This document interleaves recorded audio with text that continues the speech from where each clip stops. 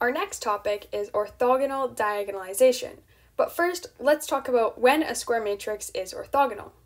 It needs to satisfy one of the three conditions. So you only need to check one of them, but they all imply each other. Let's call this matrix P. So P is invertible, and the inverse is equal to the transpose.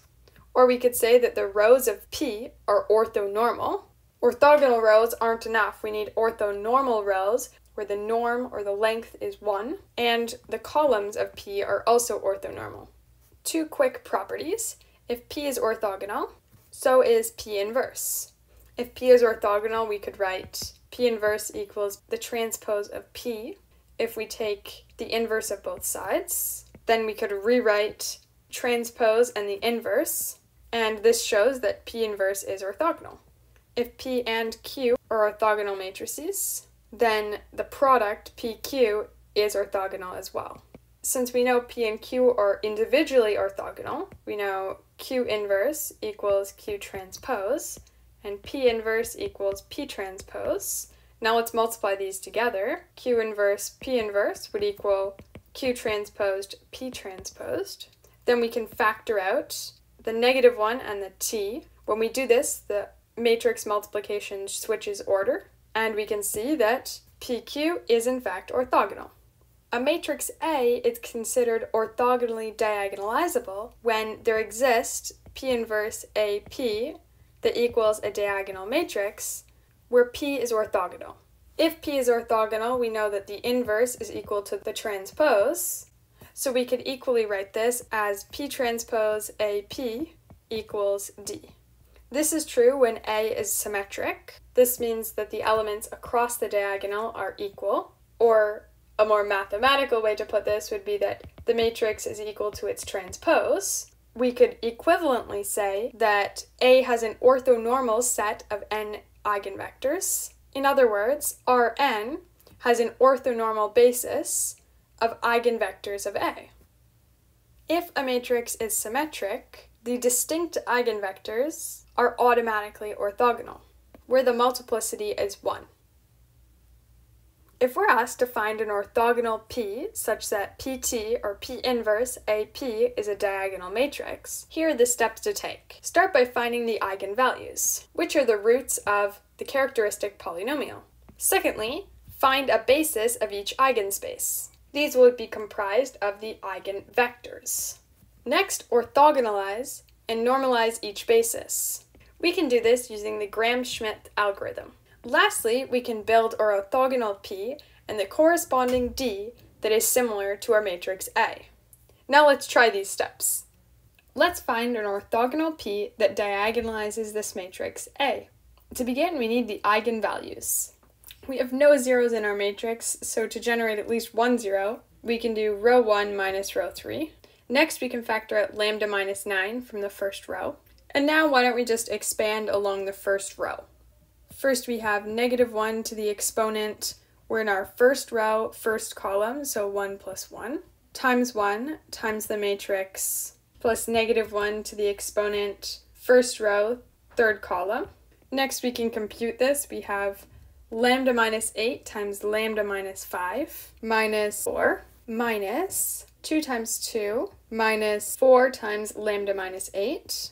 Now let's collect like terms. Next, we can factor out lambda, and we'll be left with lambda minus 9 squared.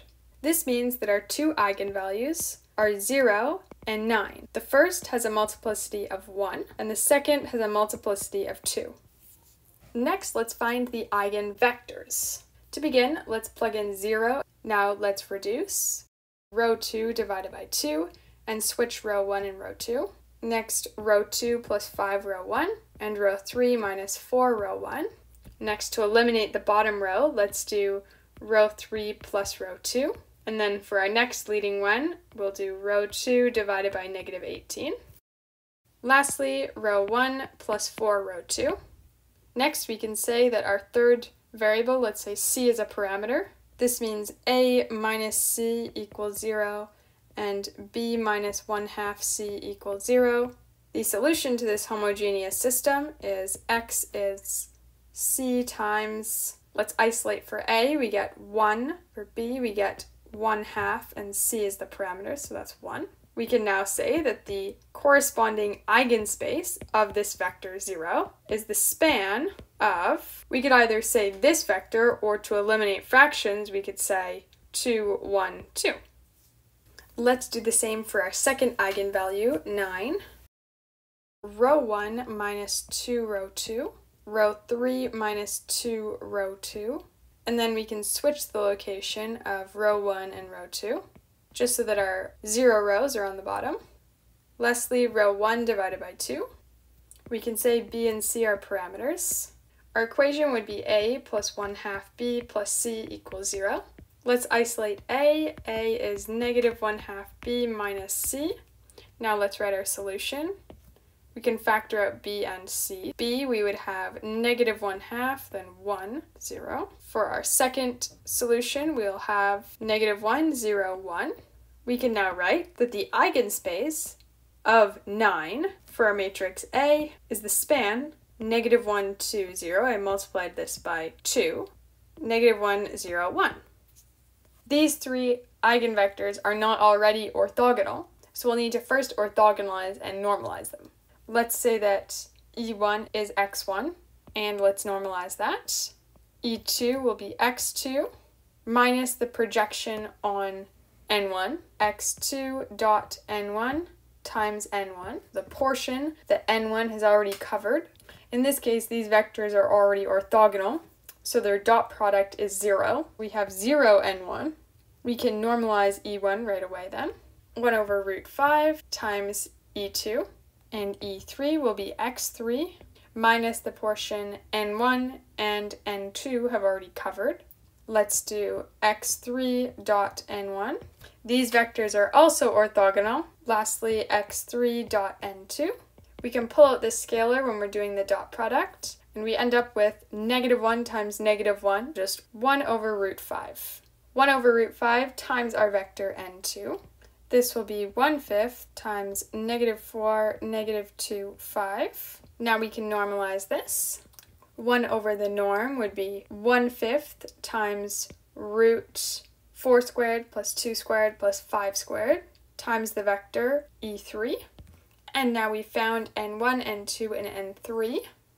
These are now orthonormal vectors that span the eigenspace of A. This means that we can form our matrix P, and our diagonal matrix would have the eigenvalues in the same order, so 0, 9, 9. And to check that our answer is correct, we should have, since P is orthogonal, P transposed AP is equal to this diagonal matrix. If we transpose P, we switch the rows and the columns. Next, we can multiply the first two matrices together. And if you do this multiplication, we end up with 0, 0, 0, 0, 9, 0, and 0, 0, 9, which is just what we wanted. Remember that in order for P to be orthogonal, we need to have orthonormal rows and columns.